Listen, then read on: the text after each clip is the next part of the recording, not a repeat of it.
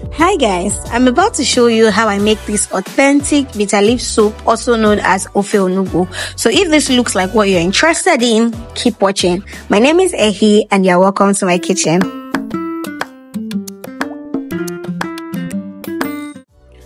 One of the most important ingredients in making authentic bitter leaf soup, aka Ofe Onugbu, is this cocoyam. Now, this is not the regular cocoyam. It is known as ede and it is mostly used in preparing soups, especially Igbo soups. I don't know if there's any other thing that you use this cocoyam for, but I hear that you cannot eat it like the regular cocoyam with salt and oil because it would irritate your throat and cause it to itch. So please, if you've ever eaten this and it did not irritate your throat, just let us know in the comments so that we're guided. Now, the first thing I like to do when making Ofe Onugbu is to cook this cocoyam first because it takes a while to cook. Depending on the sizes, it could take between 20 to 30 minutes to cook. So you want to put this on fire before you get into the cooking process. Now, whilst that is cooking, I went ahead to pre-cook my proteins. I'm using goat's meat and beef for this, but you can use any protein of choice as always. I seasoned this lightly with some chopped onions, ground pepper, all ground spice, and some beef seasoning. Now, I wanted to keep this simple, but if you are extra, you can always, add all of other spices and all of that. But I really wanted to keep this simple. Then I like to cover this up and let it cook for about 10 minutes. Notice I didn't add water. After that, I went ahead to blend my crayfish and yellow habanero pepper because we'll be needing this very shortly. Our meat has been cooking for 10 minutes and you can see how much juice it has produced even though I didn't add water in the beginning. If you want to know how to perfectly season your proteins and cook it to taste, please click the link up there. I have a video on that. Now after that, I like to go in with my stocked fish and I added some chopped shaki because I wanted to be extra, some Bonga fish, and then I like to add extra water here just so that the stocked fish can cook properly. Then I like to cover up and allow this cook on medium-low heat for another 5 minutes.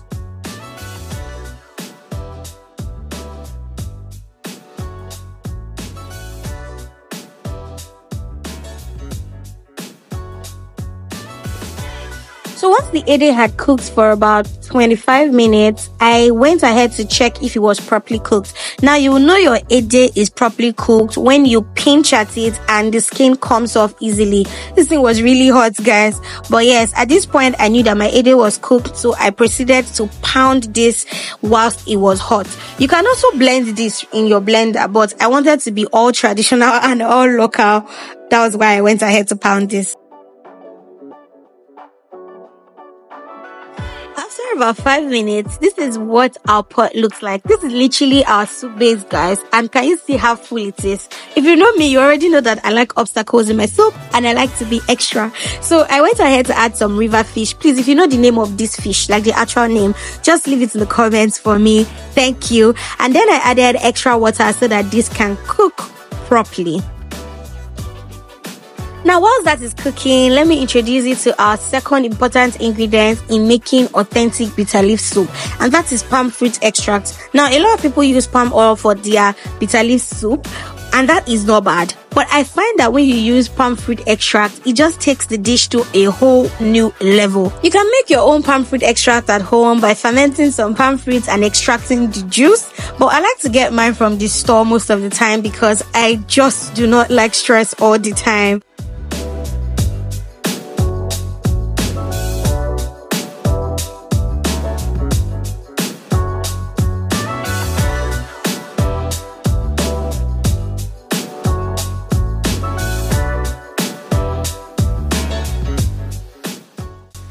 Adding in the palm fruit extract, I like to go in immediately with the blended cocoyam in bits and then cover up and just let it come to a boil until all the cocoyam has fermented.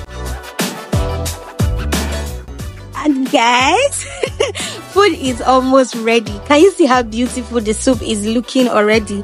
All you have to do at this point is just give it a very good stir. Then you want to add in the blended crayfish and habanero pepper, and then our third important ingredient in making authentic bitter leaf soup, Ogiri. See, if you don't add Ogiri to your bitter leaf soup, you did not make Ofe Onugbu. I don't know what you made, because it is very important. At this point, your kitchen should be heavenly. Then you want to give this a good stir to combine, and then adjust the seasoning to taste. Cover up and allow this come to a boil.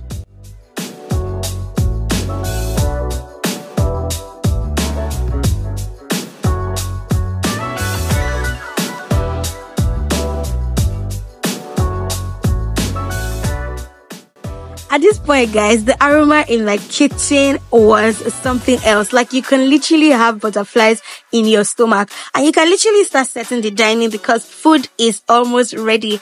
All you need to do at this point is just add in your washed bitter leaves. Now, I have a video up on my channel where I showed the simplest, easiest, and fastest ways to wash your bitter leaves, so you may want to check it out. Just click the link up there. Anyways, let's get back to cooking. After adding in the bitter leaves, you need not do too much. Just stir to combine so that everything marries each other. Leave this to simmer for about 1 to 2 minutes, guys, and serve with your favorite swallow. Let me know if you are going to be trying this Ofe Onugbu recipe, and if you do try it, let me know how it comes out for you guys, because it is yummy. Don't forget to subscribe if you haven't subscribed already.